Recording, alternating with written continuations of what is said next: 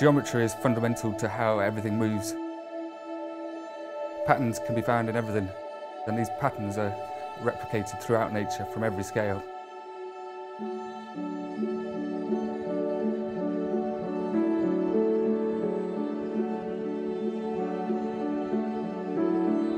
Some sculptures will create a pattern in some winds. Occasionally, some sculptures will create a pattern that get bigger and bigger and then reaches a point of chaos.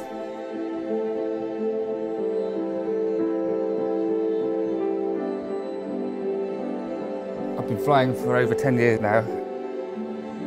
To fly well, you have to understand the movement of the air very well, and you're in this meditative state where you're taking in all the information from all your senses, building up this 3D image of what the air is doing. It was a natural progression to move into wind sculptures.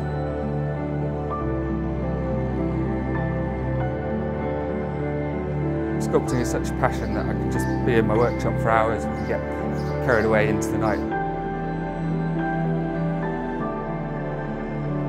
I'll have my mask down and I can just be in my own little bubble and focus on what I'm doing, think about the next stage. I want to see the next thing develop, I want to see what's happening next.